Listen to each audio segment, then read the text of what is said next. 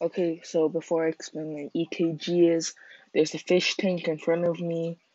That's why you might hear water. The camera's on my cat, so I don't get nervous. Anyways, this is because I don't know if I explained well what a EKG is.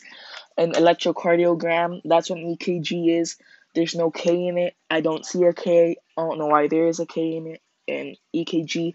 Anyways, it measures your heart's electrical activity. It measures how well your chambers in your heart are conducting electrical energy and how fast your heart is beating. So that's what an EKG does. I went over the name. It's called an electrocardiogram, EKG for short. Um, and that's it. I just wanted to make this so I could explain what an EKG is because I didn't trust myself to make it to define it good in my presentation. So that that's it. You can have like a few more seconds of my cat, and I don't know. I'll just sit here.